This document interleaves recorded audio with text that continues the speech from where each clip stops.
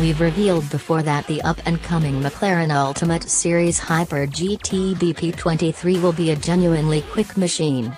Today, McLaren set a best speed focus for it. The constrained release crossover hypercar will outperform the incredible McLaren F1 from the 1990s.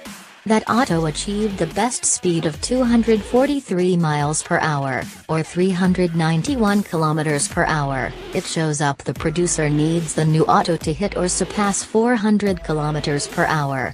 Perhaps it'll even best 250 miles per hour. The showed 243 miles per hour speed delineated in the mystery portray is a pleasant touch.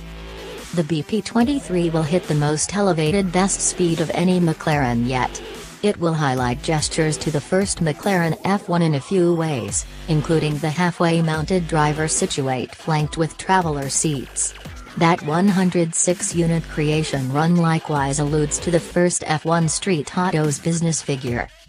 The completed vehicles will all be done to a particular client's taste, as they will be seen through by McLaren's Special Operations Division. McLaren is as yet remaining quiet about a couple of shocks, as the genuine best speed alongside the BP23's real name will be uncovered nearer to the auto's divulging.